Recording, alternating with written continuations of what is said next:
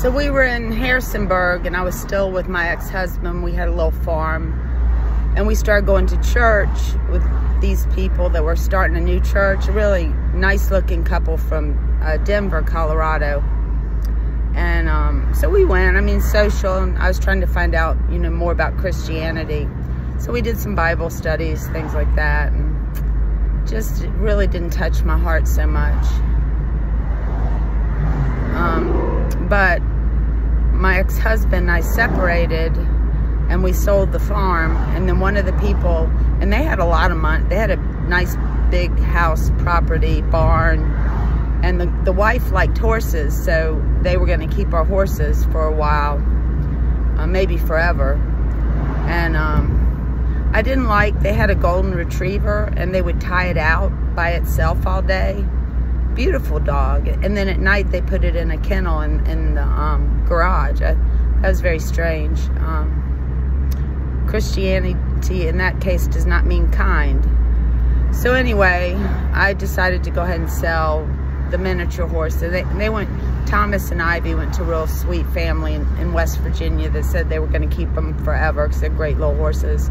And the lady, you know, she wanted the pony, my daughter's pony, for her girls.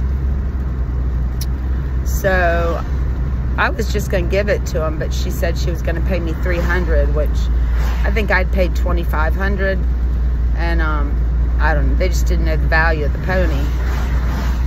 It was a little Hackney Shetland. She was pretty hot, but we didn't have any trouble with her. And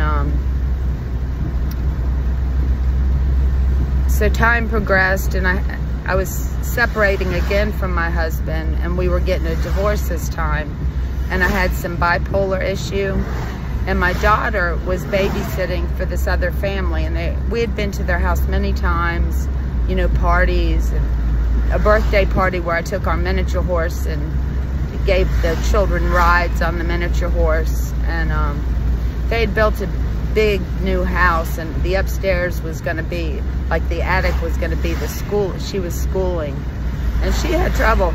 Like one of her little boys, she told him to go up into his room. It was hyper, and she went in to check on him, and he was hanging out the window by his fingertips.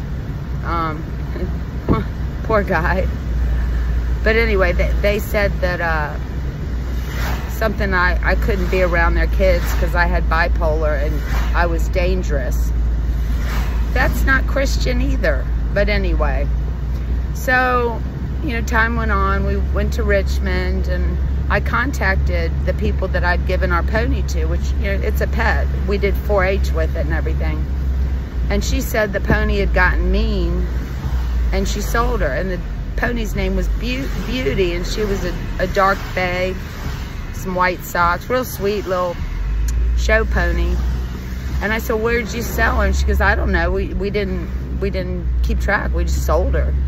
And so I wrote her a letter. I wrote her a letter that I'd gotten her from a wealthy family up in Pennsylvania, which I did. It was the Her family. And I said, you know, she's worth like $14,000, right? I hope you got your money's worth.